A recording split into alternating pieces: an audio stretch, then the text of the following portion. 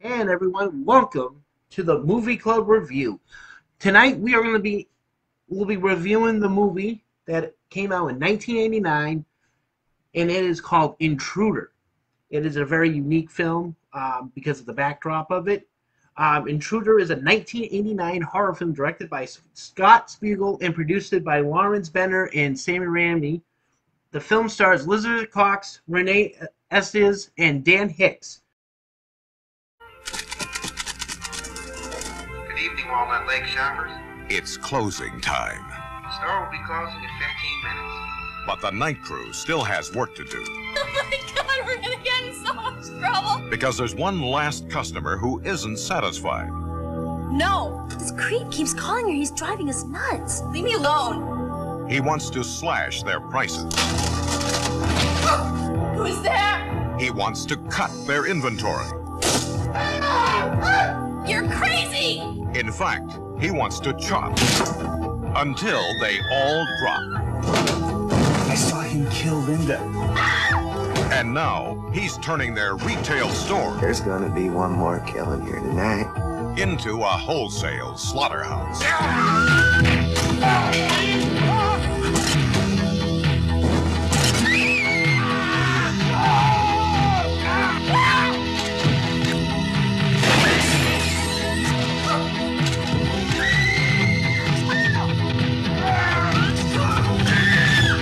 I'm just crazy about this store. Intruder.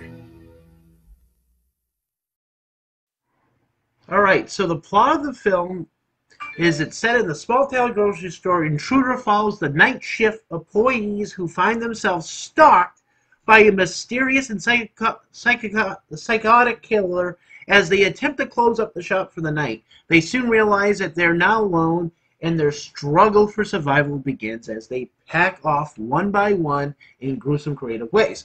After watching the movie, I can truthfully tell you guys the death scenes are absolutely freaking amazing. I love them. The amount of gore and the fact that it's not your typical slasher film, regardless of the name of the film was very generic in the slasher sense, and that was because the movie studio didn't feel that the original name of the film, that is known as Night Crew, was not good enough, and they wanted a generic slasher film name to attract more people. And for the fun fact of the whole film is that the Sammy Raimi connection, Sam Raimi, known for directing Evil Dead series, served as producer on Intruder, bringing his expertise in the horror to the production. His influence can be felt in the film's intuitive camera work and visual scares. Bruce Campbell also makes a cameo. Fans of Sam Raimi's work will be delighted to spot Bruce Campbell, frequent contributor and star of the Evil Dead series, in a camera role as Officer Howard, adding a touch of humor to the film.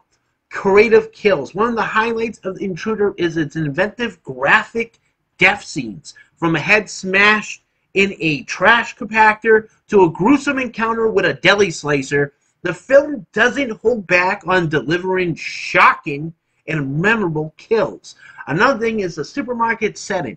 The setting of a supermarket provides a unique backdrop for the horror, turning on an everyday location into a claustrophobic, dangerous environment. The film makes effective use of the space, utilizing the various aisles and refrigeration units for the suspenseful chase sequence.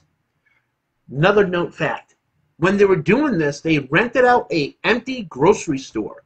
They had to contact a company that provides damaged material, like damaged groceries, you name it. They call them to come in to fill in all the aisles. If you pay attention to some of the close-up scenes, you're going to see a lot of the boxes are damaged. You have to pay attention real close to even notice that.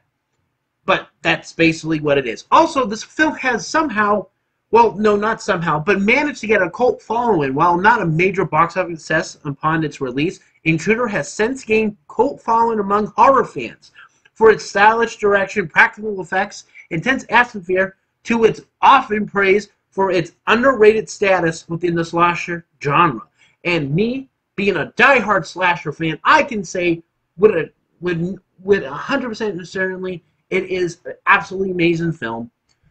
Overall, Intruder is a hidden gem of 80s horror, offering plenty of thrills, gore, and nausea, and just all the great things of fans of that genre. With that being said, we give the score of an 8 out of 10. It is perfect. You can also watch it currently right now for free on Tubi and other streaming platforms. This is the Movie Club review, and we'll be back later on next week with another review of another hidden 80s gem that is known as Street Trash. Thank you very much. You guys have a great night, and subscribe and like and join the Movie Club.